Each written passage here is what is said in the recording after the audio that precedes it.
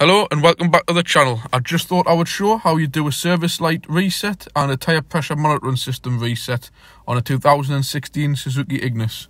So first of all, we'll start it up and I'll show you the message. There we go, oil change soon, and up there you've got the little oil with the spanner.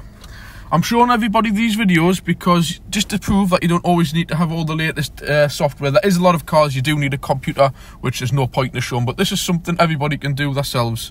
So you need the little control over here. You just need to press and hold the info button for a few seconds, about 5 seconds.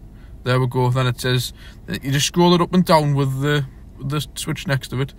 So you go down all the way at the bottom there to oil change, and then you press, I believe it'll be the trip button, no, it'll be the info button. There we go. Press info, is class info is okay, down, and then info again, keep it held in,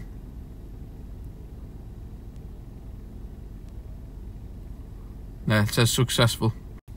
So that's the reset complete. We'll turn the car off, switch it back on. There we go, no oil spanner light and no yellow warning on the display. I just like to show people these because it's a simple process to do. I mean, I have to make a disclaimer, you know, if you know your car needs a service or you're going to sell the car, it's a bit of a not nice move to make, just, you know, resetting the light and saying it's been serviced. So just remember that when you come to do the reset, make sure you're actually doing an oil change or it has been done. So thank you very much, thanks for watching, like and subscribe, bye.